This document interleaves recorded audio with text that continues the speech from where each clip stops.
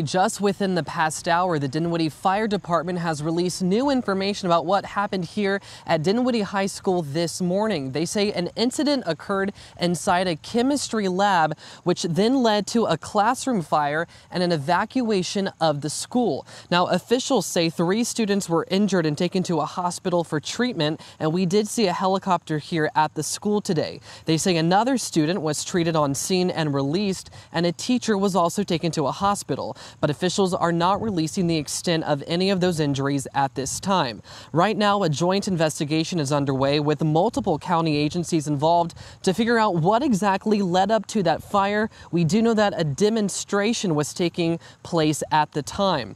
Several students inside tell us they felt an explosion. Now, earlier today, Dinwiddie High School principal Robbie Garn spoke to the media to thank parents for their patience, but he could not answer our questions about the investigation, instead referring us to the sheriff's department.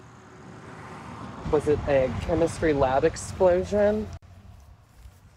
Again, at this time, there will be more information coming out at a later time. Do you know when that information is coming? A lot of parents have a ton of questions. Yes, that is in control of the sheriff's department at this time. Thank you all for your questions. So are they leading it? Thank you.